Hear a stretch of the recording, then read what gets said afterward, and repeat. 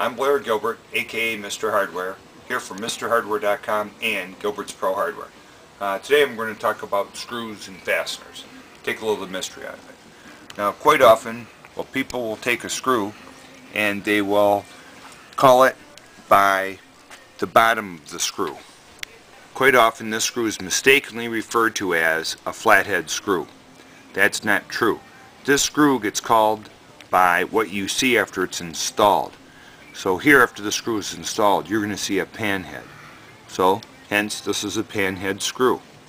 It's oftentimes mistaken with its originator, the roundhead screw. The screw, when it's installed, you're going to see just something round. So these are both commonly referred to as roundhead screws. While we're looking at them, and then here, of course, is the flathead screw. It's installed, it will be flat.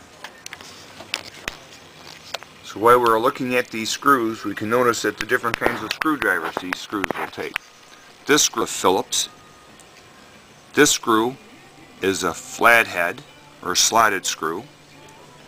This screw is a combo headed screw. It's got a slot and it will take a Phillips. So it is a combo. These screws are good for going into, when they're fully threaded, these screws are good for going into sheet metal and wood. The threads are deep. There's a lot of threads. They're real strong. Here's another sheet metal screw, threaded all the way up, so when you attach it, it can draw right up to the bitter end. A wood screw has threads just in the lower half, lower 2/3, and so this screw is strictly a wood screw. It will not do sheet metal at all. Wood screws also tend to be a little softer than sheet metal screws. Sheet metal screws are made out of a harder material, so when it goes metal against metal, the sheet metal screw will win. When a wood screw goes up against metal, usually the threads will start to strip out or rip off. Now, another screw that's commonly mistaken as a fastener is a drywall screw. Drywall screws are Phillips headed usually. They are threaded all the way, and they're usually a very coarse thread, a fast screw. This screw is preferred by a lot of installers of cabinetry and shelving because this screw goes in, they're hardened, so they're a strong screw. They have aggressive thread.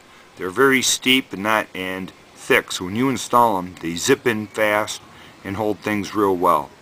They're a thin shank, so sometimes they can be a little weak for different projects, but it's a very handy screw. A common mistake of this screw is being called the drywall screw. People will use it to screw or hang things on drywall. This screw is not a fastener. It is made to go through drywall into wood to help hold the drywall to the stud.